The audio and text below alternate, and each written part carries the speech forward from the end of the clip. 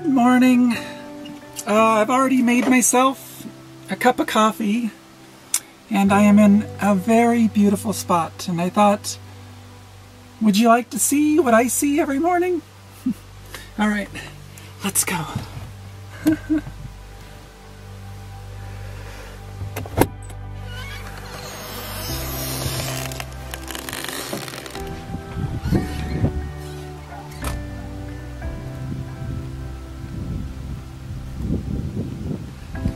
This is an area very near Sedona called Wet Beaver Creek. And yeah, okay, I know the jokes. Yes, there is a dry Beaver Creek. But oh my gosh, this is amazing. Wow. And I have right here a perfect seat. So I can just come out here in the morning with a cup of coffee and sit down and yeah, just look at this beautiful, beautiful scenery. Oh my gosh. Look at this. Look at this.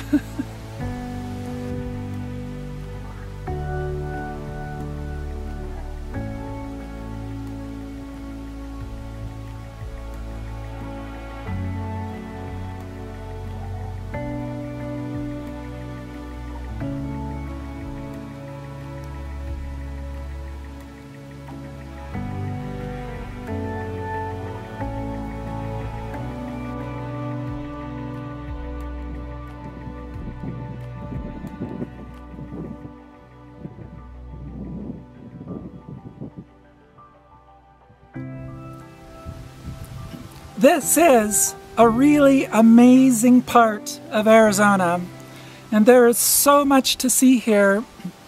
So yeah, today I'm gonna go out and explore something amazing, and yeah, I'm just really excited.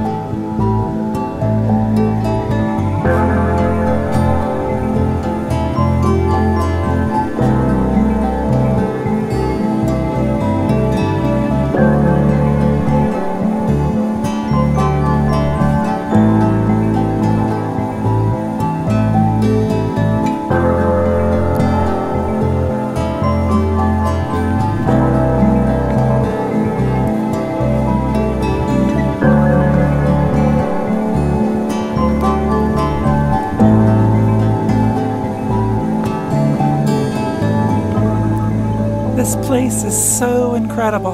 Oh my gosh.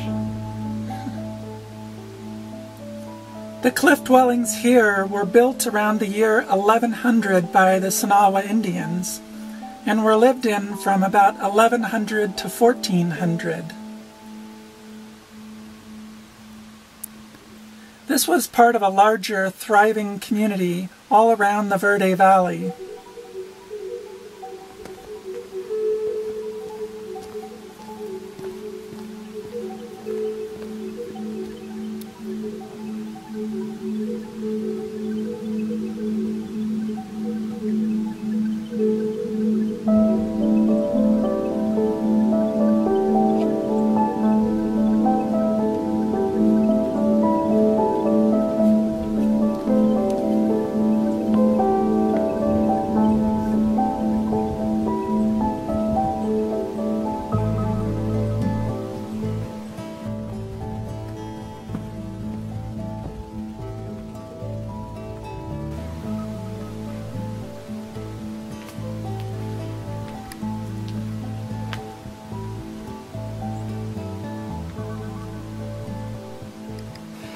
This is Montezuma's Well, and it's amazing.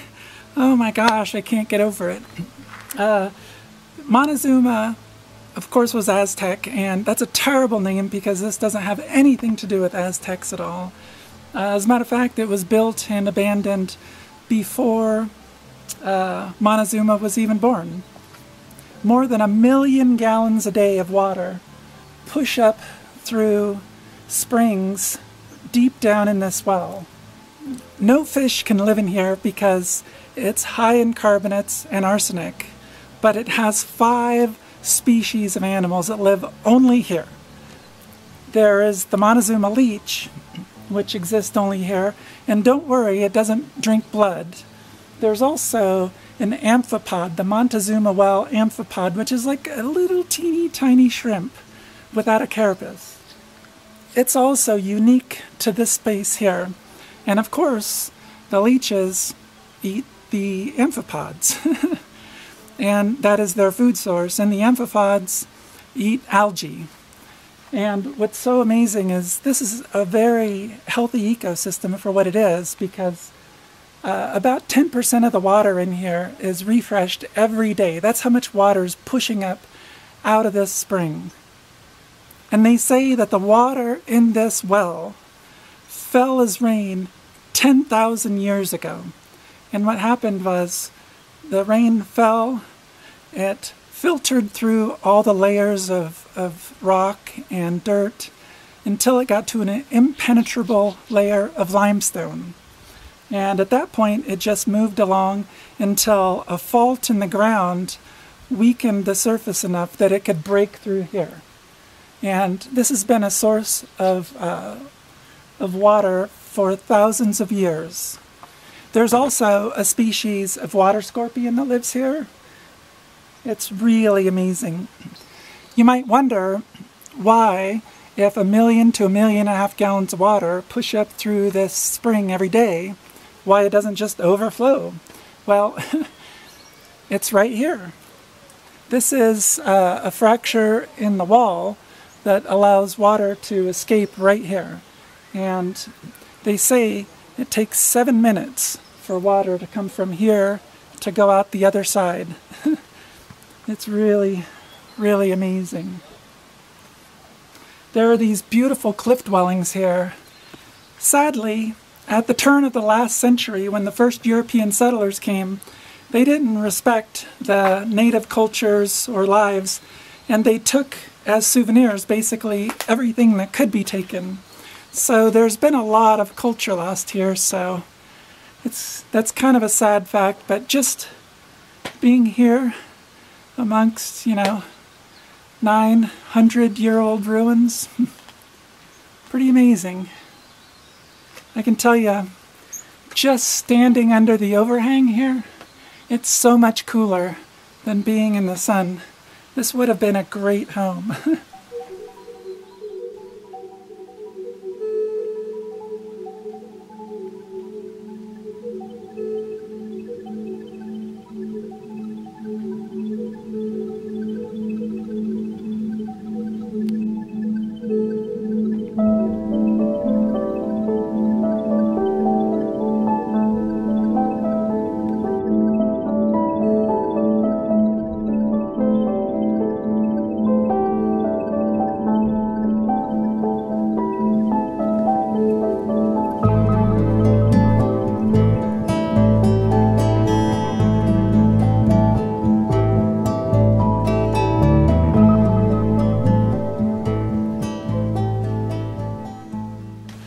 Along the rim here, there's another pueblo. There's a whole settlement here, and it was quite large.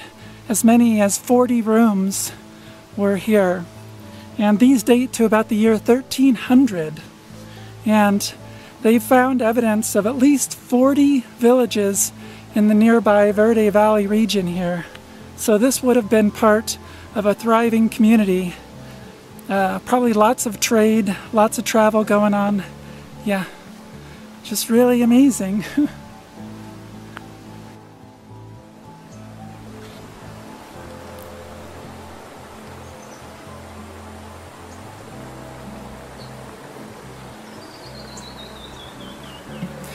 This right here is where the water from Montezuma's Well comes out of the rim. And as you see, it flows into this canal. And they believe the original canal was built in the year 900. And right off on the other side is Wet Beaver Creek. In the year 900, the Indians built this canal to bring this water to crops and other things all the way down to as far as Montezuma's Castle.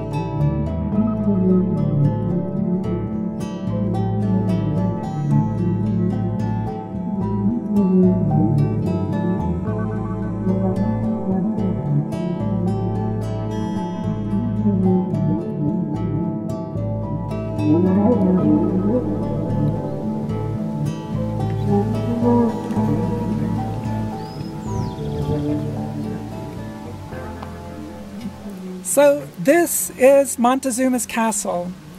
Again, it's a terrible name for a super awesome cool place. This has nothing to do with the Aztecs.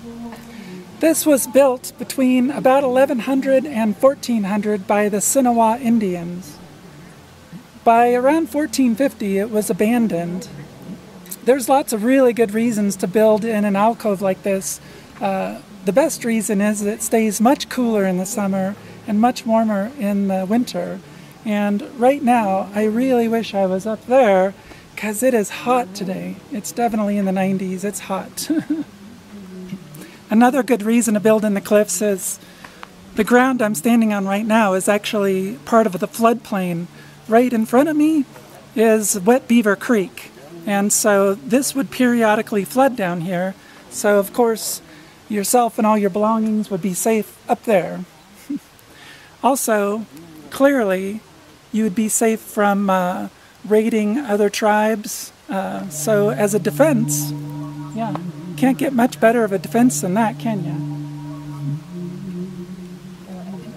The cliffs here are limestone, and they're pretty soft. And so they built inside of an alcove that was created by erosion. That building, it's 5 stories high and has about 20 rooms. It could have held about 50 people at one time.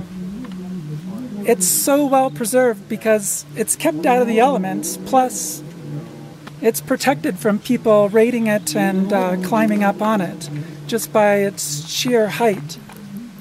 So that's why it's lasted for so many years.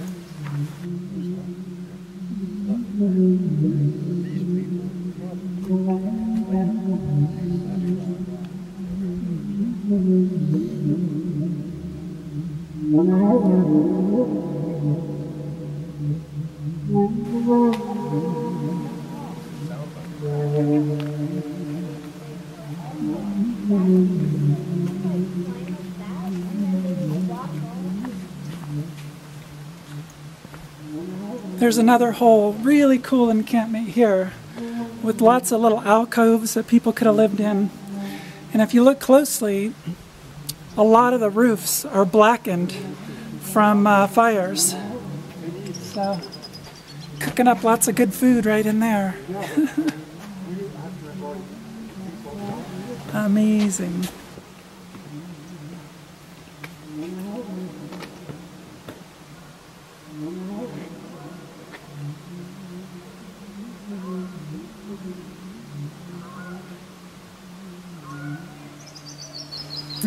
There's evidence of the Sinagua Indians living here as early as the year 700.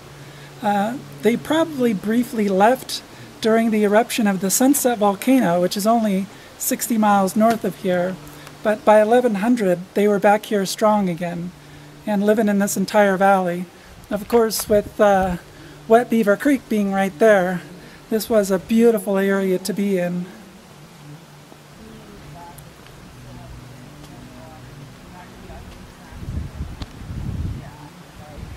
Here is Wet Beaver Creek, and there is the cliffs. And this was the lifeline for the Sinagua people and the people that followed them, the Yavapai Apache and others. This used to flood regularly and flood this whole area, but as you can see, there's now a retaining wall. And this area is just covered in these beautiful Arizona sycamores with the beautiful speckled white and gray bark, and their bright green canopy just lightens up this whole canyon. It's so amazing.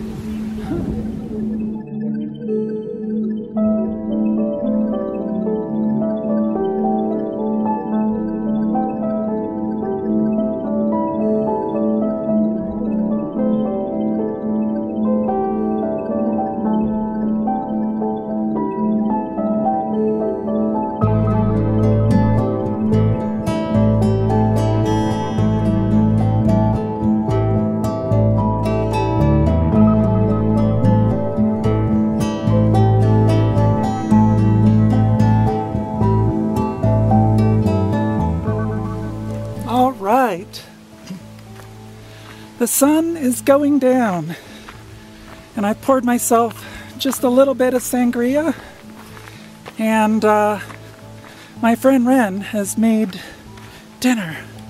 So I'm gonna head over there and we're gonna have some spectacular foods. Woohoo!